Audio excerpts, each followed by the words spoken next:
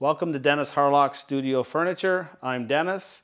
I'm here today with CNC Labs, and today we're going to talk about a couple of things that people are having a hard time finding on the internet. So I'm going to try to address a couple of those things like chip load, exit angle of tools, knife marks per inch, that sort of thing.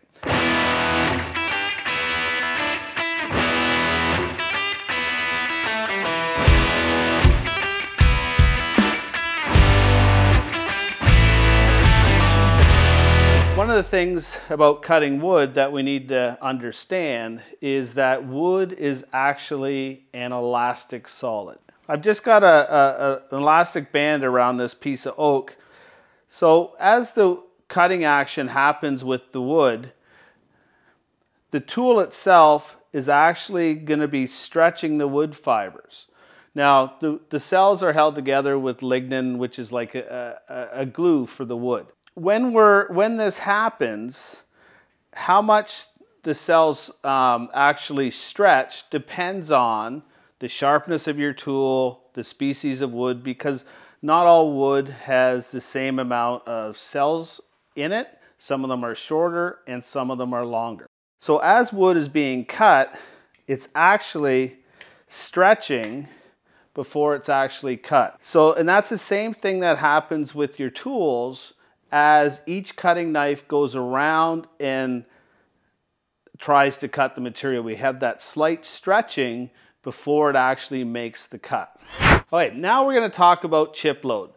If you come from the metal industry, chip load happens all the time. Everything is calculated on chip load. There's tons of information out there about chip load. When it comes to the woodworking information, there's very little. There's formulas that will show you, but nobody actually knows or has a hard time understanding where the chip load numbers come from. I'll be telling you what the standard chip load should be for woodworking. And the problem with woodworking is that as opposed to the metal side, any given piece of metal will react very similar from one piece of metal to the other as long as it's from the same grade. As you know, a piece of wood could vary from one end to the other. So feed speeds and chip load may vary. Okay, so what I'll be telling you today are just guidelines.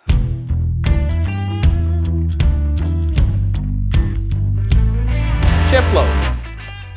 What it's referred to as the mean thickness of a chip that is created during the cutting process. Now you have to understand, when we have a tool spinning and we're moving linear, the chip is not a consistent thickness. If you had a hand plane and you were planing a piece of wood, generally from one end to the other of that chip will be the same thickness. Because of the cutting action, the tool going circular, the feed being linear, we will end up with a chip that is shaped something like this. The mean thickness would be, we've got the thinnest, we've got the thickest, and it will be the middle point. Okay, so this thickness here is what we're trying to achieve. Some of this depends on the length of the chip, depends on the type of tool you're using and the number of teeth that are actually cutting the material. So this is the important factor that we want, is the mean chip thickness. Now, why chip load is important? There's actually two things that are really critical: heat transfer as well as surface quality. The first thing with heat transfer is, if you've ever done any hand planing or even rubbing your hand over a surface back and forth, or when you're sanding, you can notice how your hand gets warm, or in the bottom of a plane you can feel that it's getting hot. When we are cutting with a router bit, we are creating a lot of friction, therefore we're creating a lot of heat energy. What we want to do with that heat energy is we want to transfer it to the chip as opposed to the tool. When it's transferred to the chip, we reduce the heating of the tool, and as the tool heats up, a couple of things happen. When it gets too hot, we start to run eccentric. So as a bit gets hot, the collet gets hot, the spindle gets warm, we're not running in a true center anymore. And it can cause excess wear in the spindle and the collets, and what we talked about last time. So primarily, we want to make sure that the heat is transferred to the chip and not the spindle.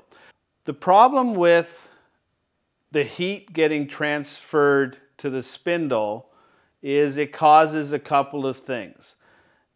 Excess wear on the spindle and the bearings. As the heat gets increased, especially when you're doing long cuts, like if you're doing a carving, your bit is in contact quite often or quite frequently for long periods of time. So we don't want the heat going into the tool and causing it to run eccentric. The proper chip load will allow some heat to get transferred into the spindle or the tool, but we want the majority of the chip to gain that excess heat and remove it from the cutting area. One of the problems that when we have excess heat going into the tool, you may notice that you get resin buildup on the back side of the tool. In another video, we'll talk about clearance angles and gullet shapes for tools that help reduce the buildup of resins and things on the back edge of the cutting edge. If you get a lot of buildup of resin due to heat, your clearance angle on your cutter actually changes. As it changes, you're actually constantly bringing more heat into the cutting edge. The other big part of having a proper chip load is surface quality. We want to make sure that we have as good a surface quality as we can possibly have, because not everybody likes sanding. And having a proper edge finish will reduce the amount of sanding that we need to do. That's only one part of that.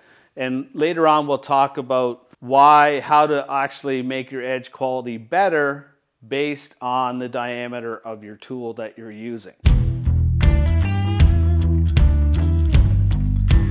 Okay, so here's the hard data that's almost impossible to find on the internet. And these chip load numbers are from an industrial perspective. We may or may not be able to achieve those on a hobby type router, CNC router. In woodworking, these would be what's referred to as industry standards. And to be quite honest, most of the industry can't find these or use these anyway. Now, some of these may be hard to achieve on a hobby CNC machine, but we want to try to get as close as possible to these. So I have two different chip loads here. So we talked about that mean thickness of the chip and how that chip is wedge shaped. We want to take the middle thickness of it. For furniture finish, it's 0.012 of an inch to 0.032 of an inch. This will give us good surface quality. It will transfer heat to the chip and not to the spindle. Not to say that it won't happen, because these are just guidelines. Now with the mill finish of 0.032 to 0.1 of an inch, this is generally for 2x4s coming from a mill that would actually have a higher moisture content in the material as well. You can actually see the surface quality and the finish quality of a 2x4 versus a piece of furniture. So this we don't want to use because we're going to have tons of sanding to do. This is what we're trying to achieve, as close as possible. Okay, there's two main calculations when we're trying to determine chip loads as well as feed speeds, because the two go hand in hand. Now with the two calculations that I put on the board here, we have a couple of common elements in here. The feed rate, which is usually in inches per minute, the RPM of the cutter, or how fast we're running, and the number of cutting edges. And you can see that's what's on both of these formulas, with the exception of the one on the bottom, we have chip load. Now that you know the chip load, 0.012 to 0.032, this calculation up here you tend not to use. Only because you have to keep redoing the calculation until you find the correct chip load. So in the first one, we have inches per minute for the feed rate that your router spindle is moving linearly. We have the RPM of the cutter head times the number of cutting edges. If we fill in these blanks what we think we want to run at, this will give us the chip load, but the problem is it may be too high or it may be too low. Knowing what our chip load should be, we want to use this calculation. This will give us the feed rate. So we can just give it an arbitrary RPM, give it the chip load, and normally what I'd suggest is pick somewhere in the middle of that range and the number of cutting edges. Because this will give you this times this times this will actually give us our feed speed in inches per minute. So this one on the top kind of goes away because we're probably going to have to do that a half a dozen times based on what our end result is. When we are using this formula, it's easier than the formula up here so that we don't have to keep doing it over and over again to get to the right number. The issue here that you may find is your feed rate given here may exceed the limits of your machine. So there's certain things that we can do to increase our chip load and have a lower feed rate. One of them is to lower the RPM. What this does, it's kind of counterintuitive. But if we can't achieve the proper feed rate, we need to lower our RPM. I always like to have a higher feed rate because it's easier to dial down that feed rate. Some machines may have a potentiometer where you can control the feed rate. The other thing with the RPM is you're going to have to look at your router and what the manufacturer suggestions are, because some of them will have a variable speed. You may have a router that can go to 24,000 revolutions per minute, but the potentiometer for the actual router speed may only have a scale up to 6. So that would mean that every one would be, what's that, 4,000 RPM. Okay, so you need to make sure that you know what your manufacturer's router is capable of maximum speed and what the actual potentiometer actually says that speed is. So when we do this, we want to make sure that we can control the RPM. Some fixed routers you're going to have issues with if you can't control the speed. So variable speed routers are the way to go on these machines because we can control the RPM.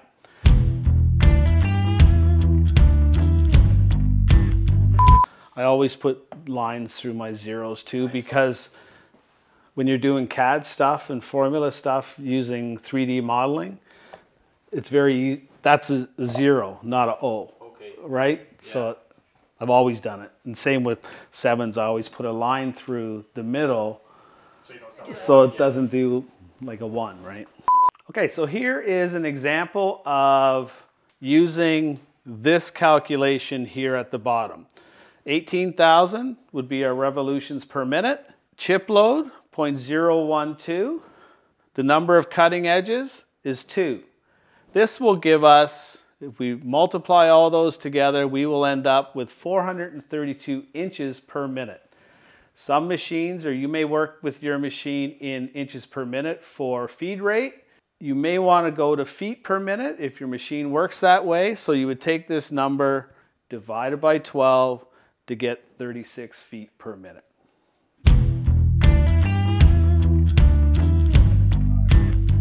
If we find after we do the calculations that our chip load doesn't fall within the range, if our chip load is too small, we need to increase it, there's 3 ways we can do that.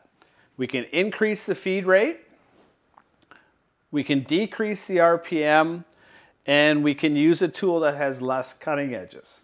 If we find that our chip load is too large, we need to decrease the chip load. We can decrease the feed rate, increase the RPM, or use a tool that has more cutting edges on it. What we're going to talk about now is knife marks per inch. Because we have a tool that's being rotated and our feed being linear, we don't actually have a flat surface. Unlike a hand plane where we would have a flat surface, what we have is what's called a series of peaks and valleys, which create a knife mark. These knife marks are peaks and valleys. In woodworking, with these peaks and valleys in the knife marks per inch, which is a standard unit of measure.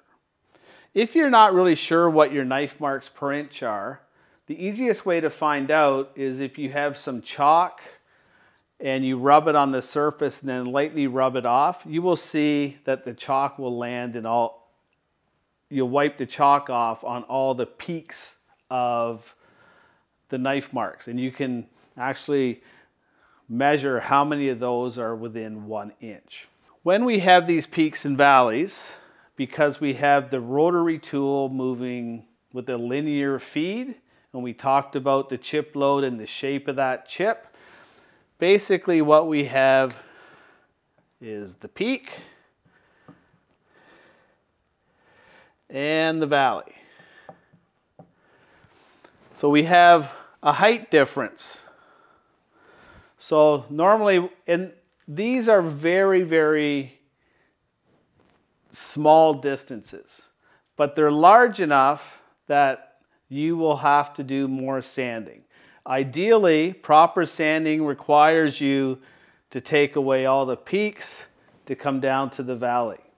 This will allow you to have proper finishing adhesion, and just an overall appearance. So with these peaks and valleys, we can eliminate a lot of the sanding by eliminating the distance between the peak and the valley. One of the easiest ways to do this is by the diameter of your tool that you're using. You can use a tool an 1/8 inch, or you can use a tool that is a 1/4 inch, and again, not the scale. By using a larger diameter tool, we should end up with the same number of knife marks per inch if we're using the same number of cutting edges on the tool.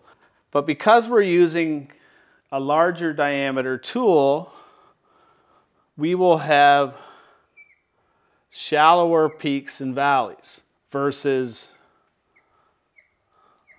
this. So what actually happens is the distance between the peak and the valley decreases, which means less sanding. Less sanding is always good. Now, the other benefit of having a larger tool diameter, besides the fact that we have shallower peaks and valleys, is the exit angle of the tool. So let's say that we have an 1/8 inch tool here and we have a 1/4 inch tool here, and we're taking an equal amount of material off. Earlier we mentioned that wood is an elastic solid, so it tends to stretch before it's cut. If this is turning and cutting, the exit angle of that tooth versus the face is at a large angle, Where if we had a larger diameter cutter, taking the same amount of material off, the exit angle of the tooth is less severe. So what we want with this, we will find that we will get less fracturing in here. I'm sure when you're doing any edge cutting, you may see large cracks develop as you're cutting. That's because the exit angle here is actually pulling these fibers this way as it's cutting.